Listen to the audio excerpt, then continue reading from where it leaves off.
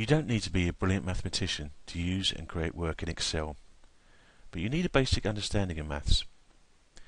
Excel uses standard maths operators or symbols in its basic calculations. So we use a plus sign to add, a minus sign to subtract, an asterisk to multiply, and a forward slash to divide. Now every Excel formula will start with an equal sign, and I'll show you what I mean. If I click on cell A1, a simple formula would be equals 100 plus 10, and then if I press the enter, the answer is displayed. If I click on cell A1, we have A1 selected in our name box, and in our formula bar we have 100 plus 10 as the formula, and the answer displayed. Cell A2 equals 100 minus, this time, 10. Press our enter, and there we have the answer displayed, 90. Click on there, cell A2, 100 minus 10. Cell A3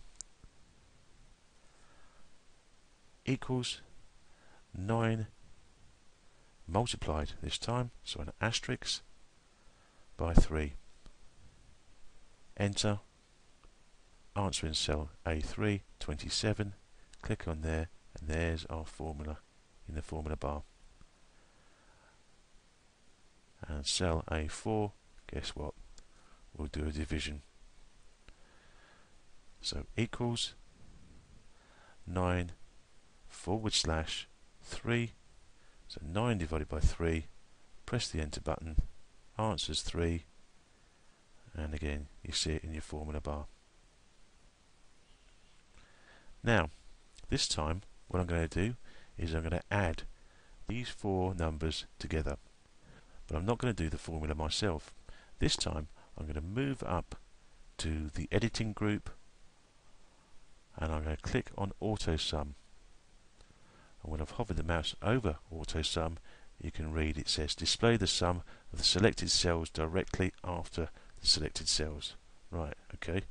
So what that means is it's going to add up the 4 cells I've got above, immediately above it. So if I click on there, and we have this effect around the 4 cells, which is called a marquee effect, and in cell C5, our formula equals sum, so that means added together the total of all 4 cells, and it's A1 through to A4. You see it in our formula bar a little bit easier, equals sum brackets A1 through to A4. So we're adding 110, 90, 27 and 3. And if we press our enter key, there's our answer in A5, 230. So that's straightforward enough. But when we're moving cell to cell, we can also do sums. So if we have values in cell C2, 45, and in D2, 55. If I wanted to put a formula for these two and add them together, I could use the auto sum, but I could also put equals, and this time if I point at C2, that's got the marquee effect. Use our plus sign, and D2, so I'm adding C2 and D2 together, press the enter button, and there we have 100. Try something slightly different. 50 as a value in C4, and a 4 in D4, and this time I'm going to multiply them. So in E4, equal sign, select the cell I want to use, that's C4, select the mathematical operator, and asterisk to multiply, and then select the next cell to multiply it by, D4. Press the enter button, 200. And lastly, I'm going to show you on this tutorial, I'm going to put a value of 76 and a value of 23. In cell E6, I'm going to do my formula, so it's going to equals, select my first value in C6, this time a forward slash to divide, select D6,